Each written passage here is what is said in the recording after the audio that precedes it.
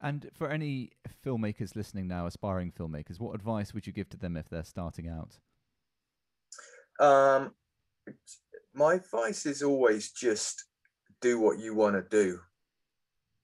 Um, because it is difficult making films. It's difficult to see the whole process through. It takes a lot of energy and a lot of focus. It takes a lot of goodwill. It takes a hell of a lot of luck, good timing. So and things will go wrong the whole way through that process. So what you need to do is start out doing something that you 100% believe in, because you will lose focus and things will go wrong. But if you've gone into it knowing it's the exact thing that you want to do, then there's more likelihood that you'll get out the other end of it, I think.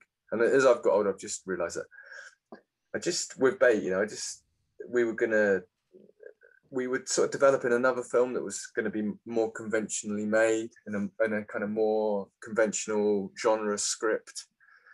And there was funding issues with it as far as I can remember, and we didn't get greenlit with it. And so then Bait came back around. I said, let's just do Bait. We'll shoot it on 16mm. I'll hand process it. And Kate and Lynn, the producers, were incredibly supportive and enthusiastic and said, yeah, let's do it. They had enough money invested to be able to do Bait, but not this other film. So we just did it. And I designed my part of the process exactly to my strengths and exactly how I wanted to do it. I didn't second guess what I felt other people would expect.